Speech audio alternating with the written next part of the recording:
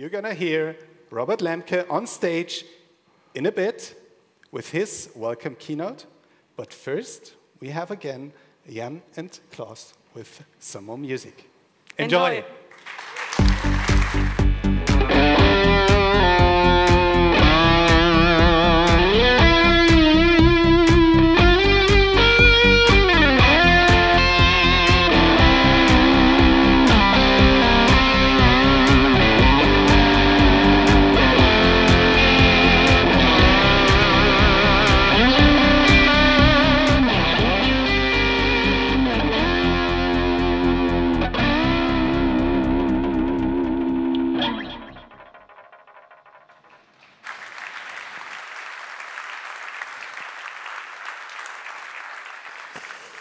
Yeah, personal welcome from me to the NEOS Conference 2022. It's so amazing to see you in person here, although I hardly can see you, but I can see your masks. And that's a nice concept, because somehow the light here from the sides make your mask glow a bit. So I see lots of white masks there. Yeah, that's quite crazy to be here, and also unusual for me. Again, when I opened the application Keynote to create some slides, I was greeted with this usual screen like, what's new since version so-and-so? So I didn't open it for a year. And I think that's true for many who will give talks here now. It's so, yeah, unusual to do that again, to stand in front of people and prepare a talk and be in a conference and so on. But it's also so important. Yesterday we had a little warm-up in the beach club nearby here. And I had the chance to talk with a few people and realized how important that was to talk to each other again, to not just see each other on the screen. And I guess it's all the same for you. I don't know, who has been on a real-life conference this year already? Nobody. Really? One person. Yeah?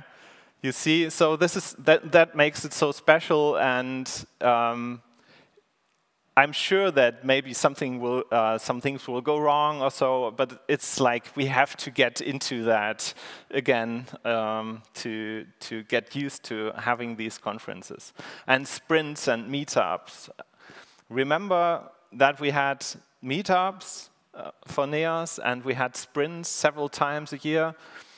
Actually, after this conference, there will be a NEOS sprint after a long time with lots of people from the NEOS team and others who want to join, of course. And we'll be working again on special NEOS topics, and this will be a special week for us. So it's important, I think, that we find back to what we had before the pandemic, that we remember how we met, and this cannot be replaced by some remote sessions.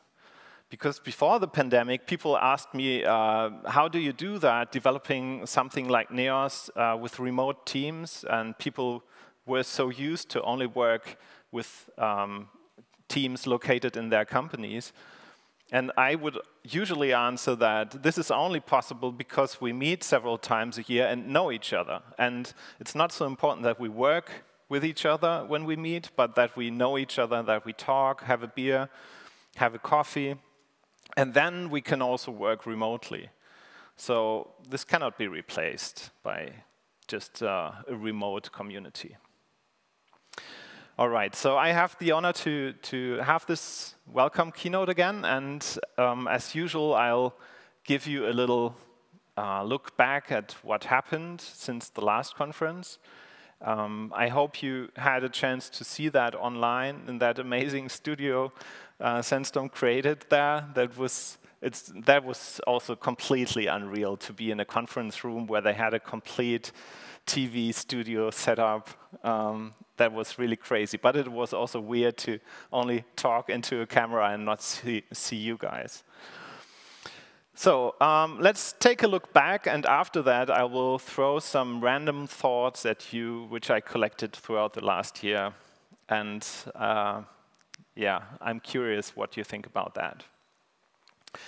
So the NEOS project actually started 17 years ago. That really makes us old, right? And the 1.0 release was 8.5 years ago in Nuremberg. That's quite some time. And the releases we had throughout the last year were 79 in total. We had 31 NEOS releases, 48 Flow releases. And that's only possible by the work from all the volunteers who do the up merges and release managers. So I'd like to thank the release managers and up merges for this amazing work. Thank you very much.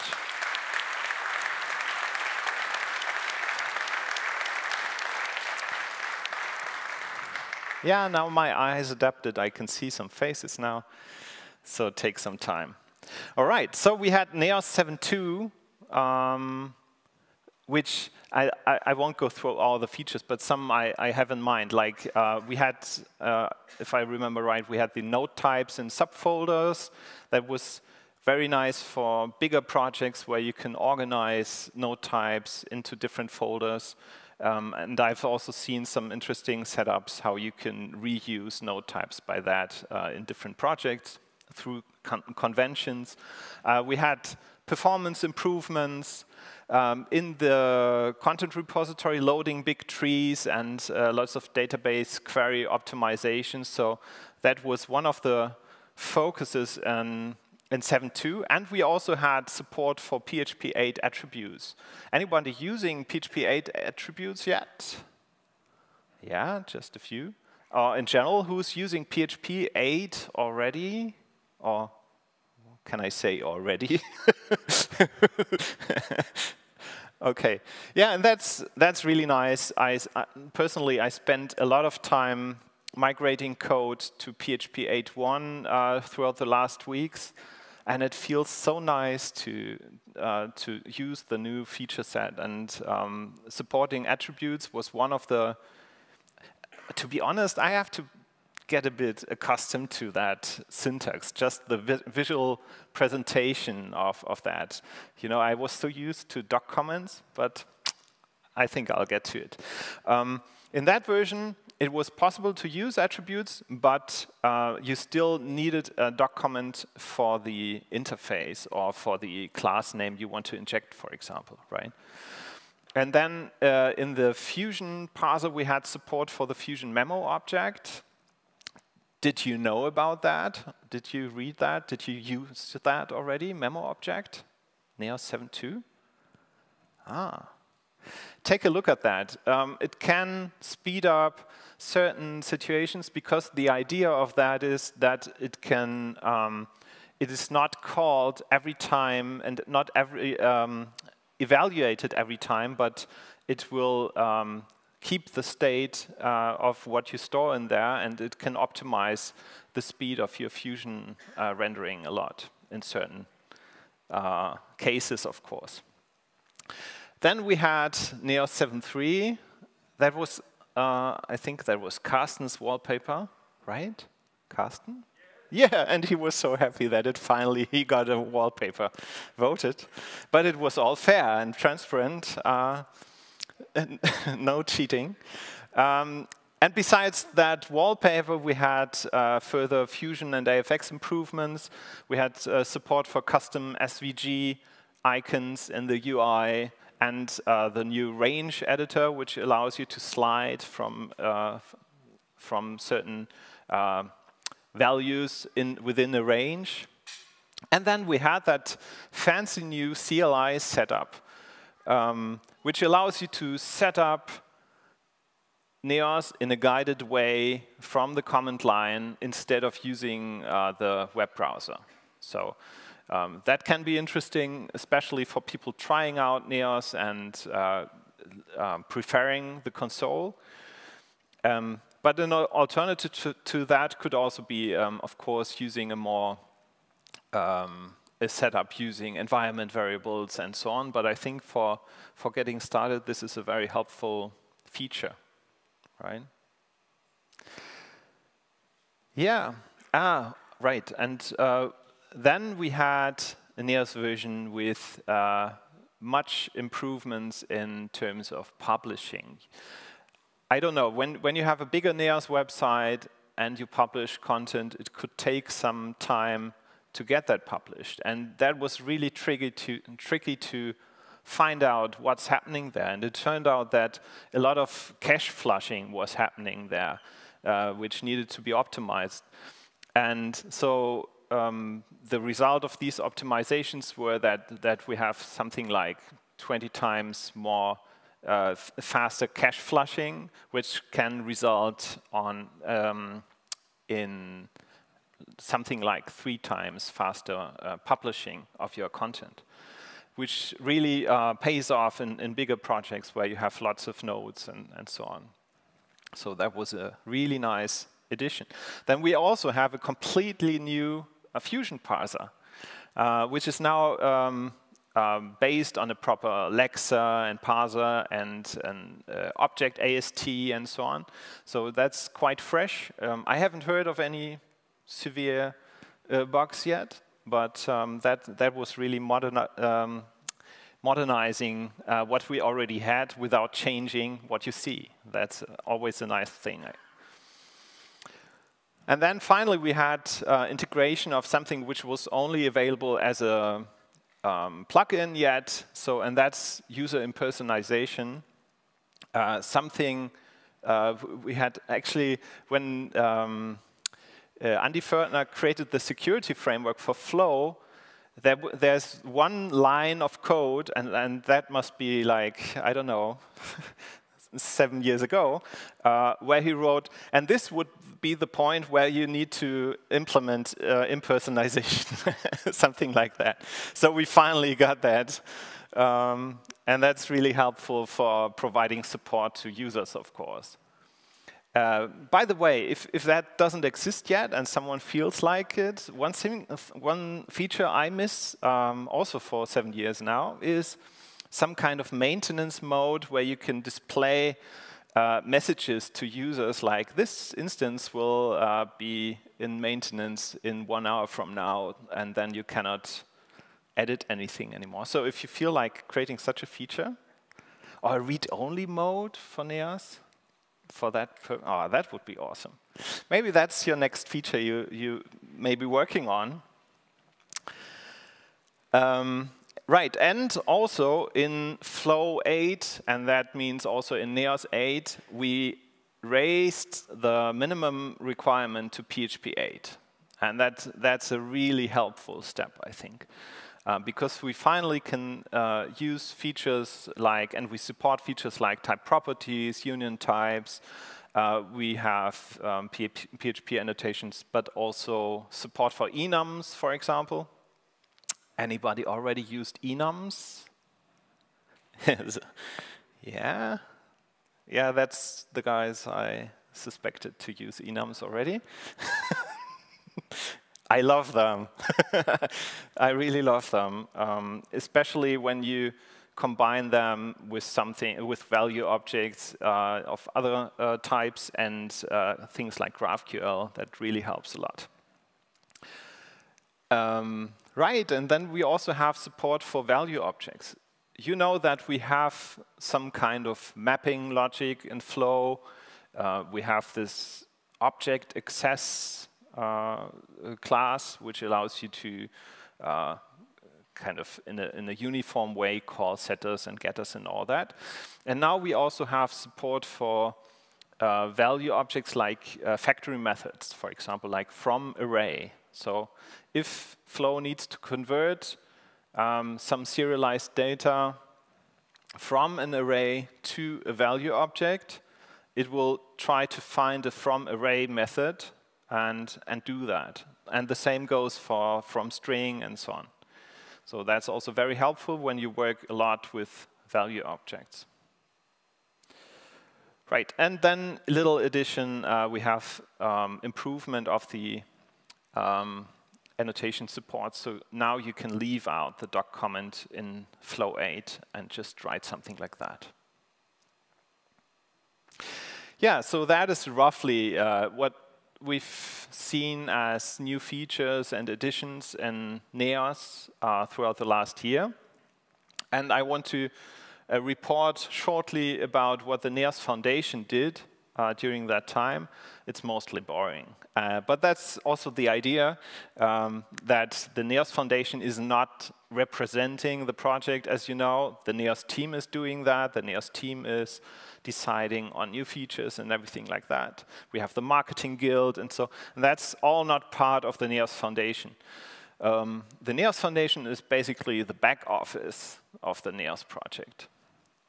And that is something Marika and now Sandra have been doing a lot from Sandstorm. They have been doing all the paperwork, and Tobias was also busy taking care of taxes and everything like that. We have, of course, the sponsoring process where you can buy badges and all that. That's working all fine now. And my very exciting task is defending the NEOS trademark, and that is so stupid. I mean, that you have to do that. I mean, we have this nice logo, and we want to keep it, right?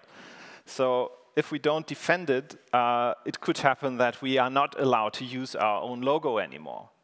So that's why we have to defend it. And we have these trademarks. We have European trademarks. We have trademark in the US and Canada, and also recently in the UK. And now other companies are trying to register trademarks which are called NEOS or have basically the same N and so on. And then we have to write an opposition and talk with lawyers. And because it's in the UK, we cannot use our lawyer in Berlin, and we need to ask a different lawyer who has an office in the UK and so on. So that was the amazing work I did for the NEOS Foundation, writing a lot of emails and spending money for lawyers, unfortunately. But on the other hand, fortunately, we have a lawyer who's very, very fair in terms of what we need to pay. So they really make a very good price. We mentioned that already, but we could use some more money, not only for trademarks, but also for all the other things the NEOS Foundation does as a back office. And now that we are resuming to work in sprints and so on, it would help us very much so that we, for example, could pay for travel expenses for people coming to the sprints and so on. So take the opportunity to either become a sponsor or maybe upgrade. So we still don't have a diamond sponsor, I think. And no platinum. Maybe something for you. Right, so that was about what happened. And, well, that's of course not all that happened. And the question is, what do you address in a keynote at a developer conference? You could just wear like a little ribbon and then only talk about technology and so on, but I can't. Because it's the first time now I also can talk with my friends here, and of course we talk about how crazy times we had during the last 2 years and what crazy times we still have. So if someone asks you, like today, for example, hi, so-and-so, is everything fine? Who says, yeah, fine? Who says that? I do, usually. So like, because what can you tell? Like, yeah, the 95th percentile of fineness is reached in most cases, or it's a complex answer. And I think currently with the war going on, this crisis, I mean, we had lots of crises before but that feels a bit different for many of us because we feel touched, because it threatens our own desire to live. We feel like feel much closer to this now for some reason. And we can talk about why it's bad that we didn't feel like that before, but it's that way. So I know that lots of people have fear, and I certainly felt very frightened in the first 2 weeks or so of the war, and I really had to disconnect from news and so on because it was doing something to me which was not very healthy. So what helped me was to remember that this fear can be amplified, of course, by the news we consume. And do you remember the talk about cognitive bias last year by Jennifer Blatz, where I think that was a really nice and funny talk, but it showed us so many misconceptions about how we perceive things and how we fall into the trap of cognitive biases. So I can recommend a book, actually. It's called Factfulness, and this is from their website, gapminder.org, which is really worth looking at. This is just one of the things which can go wrong in your perception. So you have that attention filter. So you have everything which is happening, and we only perceive what passes that attention filter, of course, because otherwise we would completely go crazy if we would process everything which is happening out there. And now some people say, yeah, but the media is only reporting the bad stuff and so on. I mean, they cannot afford to produce any content which does not bypass our attention filter. So we cannot really blame them, right? We can blame them if they just do that for the purpose of getting more clicks and so on. But we cannot blame them that they choose topics which pass our attention filter. That's just natural. And that's also no problem as long as we know that this is not the reality. This is just a part of the reality. So imagine the media would actually report on good things, like, yeah? An aircraft landed successfully, and there was enough tomato juice for the whole flight. This wouldn't bypass your attention filter. You wouldn't even recognize it. So that's why it doesn't happen there. So good news is not news, but it's there. And keep remembering that maybe if you hear something which is really bad, maybe there's just some other news you don't know about which is really good, but which is not reported. Maybe some, yeah. Whoa. Yeah. So ask whether there's equally positive news which just didn't reach you. Also, there are some other tricks. I can really recommend going to gapminder.org and see these ideas there. Sometimes you would just be confronted with numbers like 5 million children died last year from that, I don't know, so-and-so.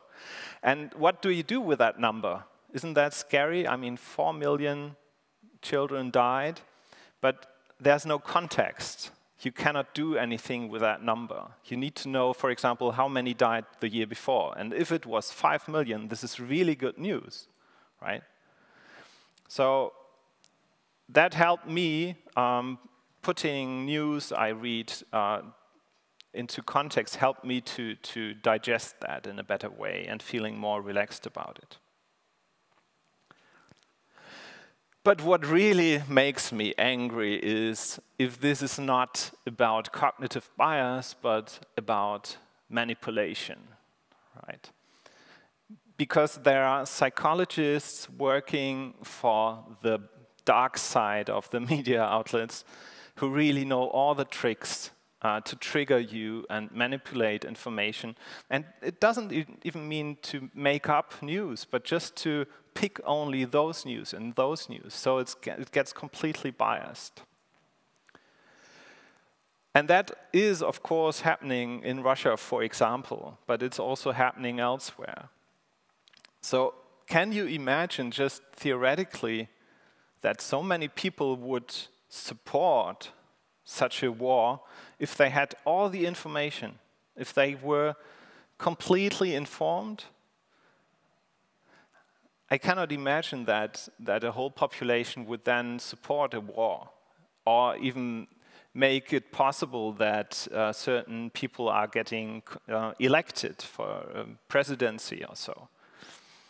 But of course, that is a theoretical question. We cannot make sure that everyone is completely realistically informed. But what we can do, of course, is try to work on something we have expertise in. And we are using social media, but we're working in the internet, we are involved in projects. And maybe we find some opportunities here and there where we can make it harder to spread misinformation. So for example, before you share something in your social media channel, then take a closer look at it, if it's really true, and so on. That already makes it different. And teach others who are not so familiar with these concepts. But also, if you are involved in projects dealing with information, then just don't do your developer job, but also think about what happens, what you are developing there. What is it tracking, you know, for example. Yeah. I like that cover from Time magazine. We don't know yet what will happen with Elon Musk buying Twitter. But something I stumbled over is Elon Musk buys it because he can, and and it's a toy, right? Which was missing in his collection. But also what he says is that he wants to establish freedom of speech. And what I stumbled over is, which I was not really aware of, for example, in Germany, we don't have freedom of speech. We don't have Redefreiheit. We have freedom of opinion. So you cannot just say everything you like. It's not allowed to say anything you like. There are some things you cannot say, which are forbidden to say because they are completely wrong. And I think there's an important difference between freedom of opinion. You can have your opinion, but you cannot claim that there's no war going on in Ukraine, for example. That's not allowed. And so that's what I'm a bit scared of, that he wants to establish freedom of speech with no strings attached. And yeah, Trump comes back to Twitter, whatever. So why am I telling this on a developer conference? This is quite political stuff. But on the other hand, politics isn't something politicians only do. I mean, they are elected and hopefully do what people elected them for. But on the other hand, every person is political in some way and can contribute politically just by fostering certain ideas, by changing behavior. For example, if it would turn out that Twitter is really taking a wrong turn, we could all stop using Twitter. And that would make a difference, of course. And that's already politics, right? Yeah, we do a little experiment. I set up a Mastodon instance on neos.social. So everyone who wants can register there now and create a Mastodon account and see what happens if the Neos community uses that social media for discussing topics around NEOS, but also using that in some particular cases instead of Twitter, for example. So I have no idea if that will be like a 9-day fly or something, or what happens to it. But the instance is there, and let's do that experiment if you like. So I cannot promise that it will be there forever, but if I ever need to shut it down again, I will let you know months in advance. And the nice thing about Mastodon is that you can actually export all your data and then move it to some other instance. So you won't lose your posts and followers and so on. So yeah, if you like, it's open for registration. Okay, so where's my line of thought? I talked about something about war, then misinformation, and feeling uncomfortable, and what can we do? But in these times, what people are striving for is simplicity and coffee. And that's just natural, I mean, the simplicity part. Because the world is too complex to handle everything at once, so we try to simplify. And actually, that's what every developer can connect to. We don't create a model of the reality. Domain-driven design is not creating a model of the reality with everything which is happening in every microsecond, but we try to make it simple, so we can put it into code. So that's just a natural thing to do. We want simplicity. And the question is, if there's a lot of trouble going around, how do we get to simplicity? And if things get too chaotic, people are asking for order. Yeah. They sometimes just like rules which put an end to all the chaos. And it depends a bit from which culture you come. So in China, for example, it's easier to have strict rules with lockdowns and everything than in Germany, for example. But in general, there's a history of people asking for order. And that is a good time for extremists to just, you know, say something like a strong state will solve all the problems, and isolation will protect us from the rest of the world. So you know that, and you know the history. And where did I come from now in talk here with a picture of the Weimarer Republik? But this lie to say, let's put some order into it and then we get simplicity, that's a lie powerful enough to get into powerful positions, as we've seen in the USA, in Germany, Turkey, Russia. But too much order will lead to instability again. And you can try to yeah, okay, for social media, I guess. You can try to, that's interesting.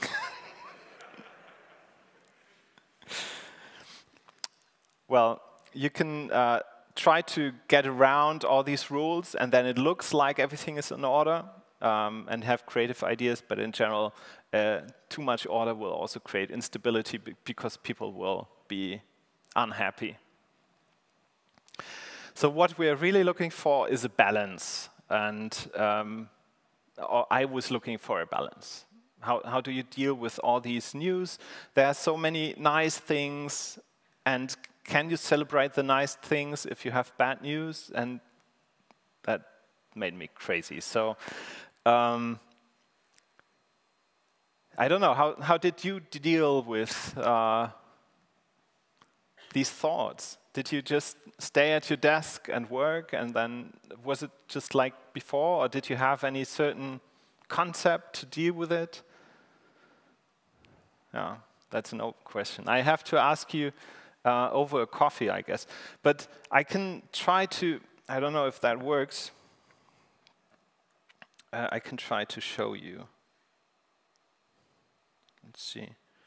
I had my little strategy to deal with that. I don't know if that works. Can you try to put that on the beamer here? Yeah? Oh, yeah, cool. I'll show you something. Okay, I'll be back in a second. I need to find something here, and oh, that's quite dark. I opened that door here. Let's see.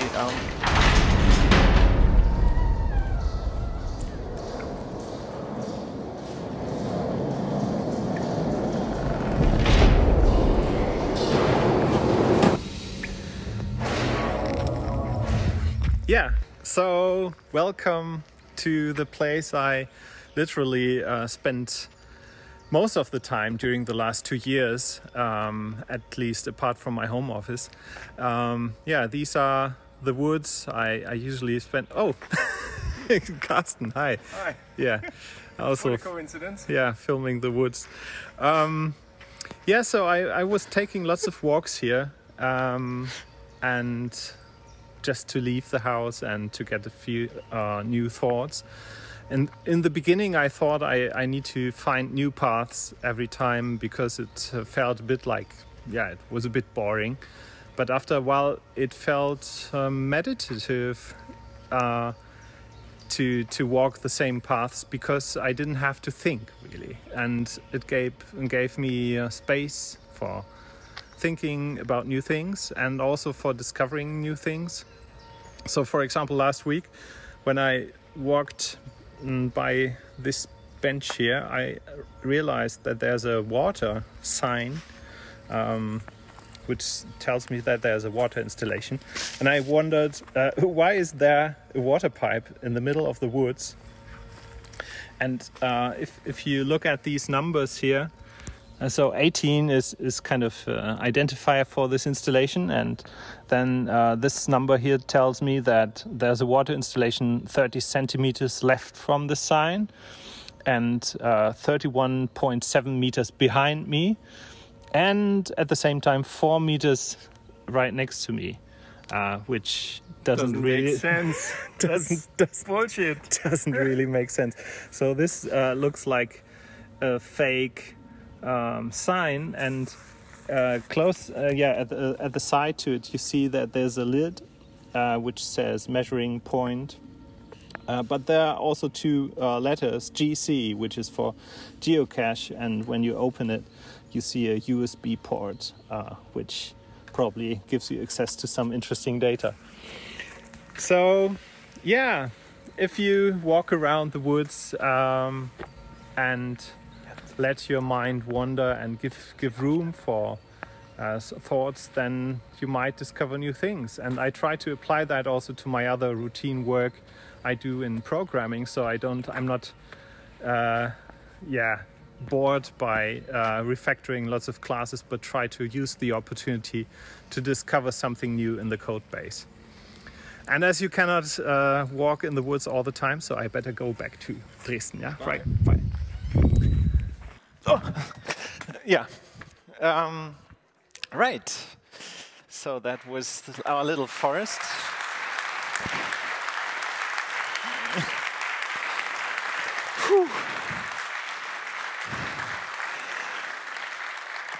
That was quite some ride.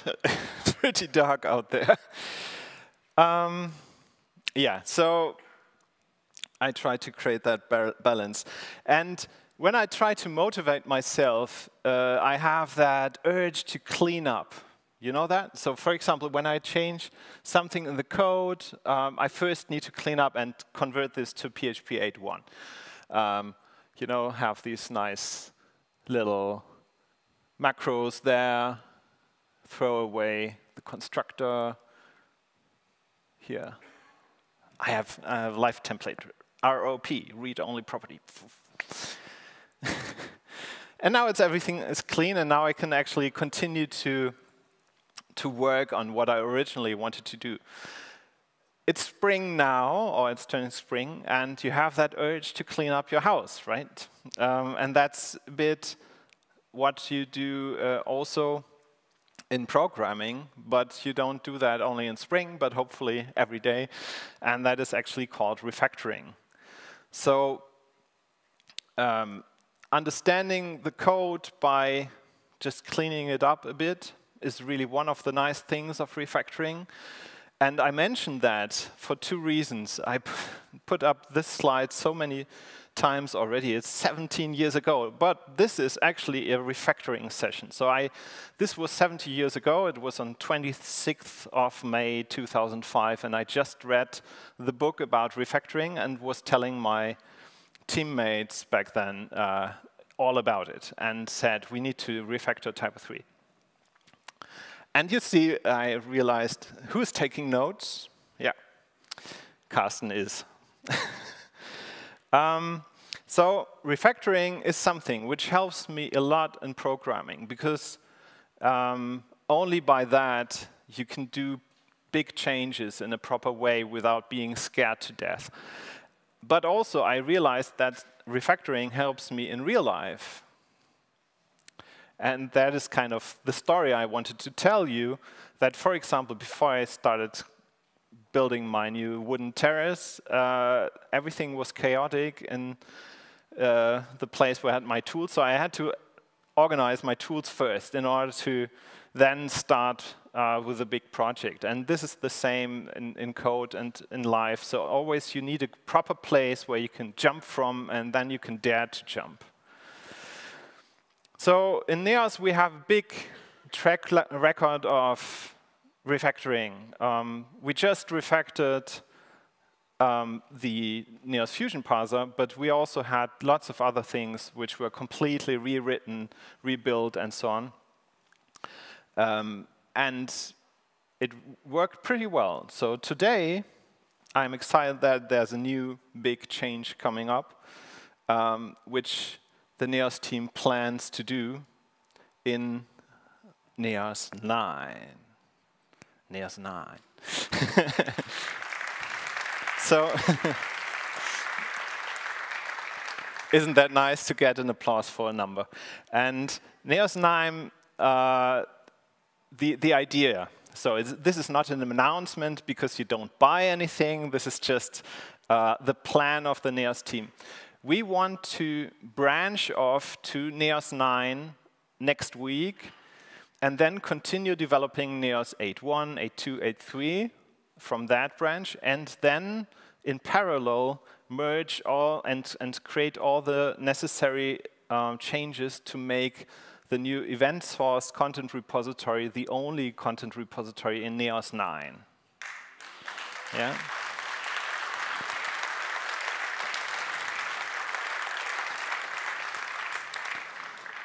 So Sebastian will tell you more about that tomorrow, how the new features will look like, but also what that means concretely for you. How can you probably prepare for that change and what will change and so on. But it will be a big change, and I'm very confident that we can do that because so much great work has been done already in the last few years. And the team is very experienced with refactoring, so this will be an amazing change. And it will be also a big innovation. Try to find something like that. I actually looked into search engines and was looking for event-sourced content repositories. Maybe I missed something, but I didn't find anything about it apart from NEOS. You only find NEOS there. And yeah, I'm looking forward to these opportunities. I really love that approach. And I'm excited for next week's sprint, right? So, okay, with that, crazy thoughts. I don't know if you remember the beginning of the talk, or but with that, I'd like to welcome you again, and thank you very much to be so brave to listen until here and get inspired by all the speakers and the chats you have throughout the conference. So welcome at the NEOS conference.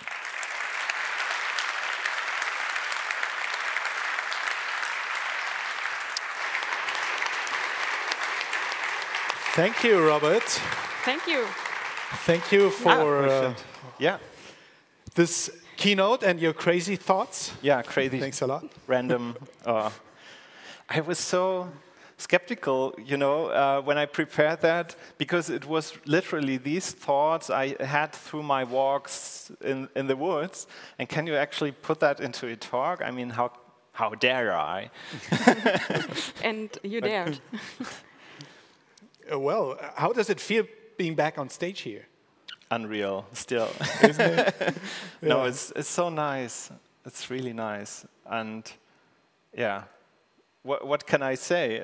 How does it feel for you? It's Strange. Strange. strange. It is still unreal, as you said, Yeah, but it feels good Yeah. in the end. And we will see you tomorrow again, I think. yeah. I'll On have this another stage talk. or The next? stage here, yeah. Okay. Yeah. Yeah, perfect. I got a question. Yeah. Where do you get your positive news from? Where do I get my positive? Actually, they are there. But for example, there are even some TV magazines which report about everything in the world. But they sometimes also have some news which are, which pass our attention filter, but they are positive. Like 3 years ago, we went into this town here, and look what happened in the meantime. So sometimes you really need to look for it.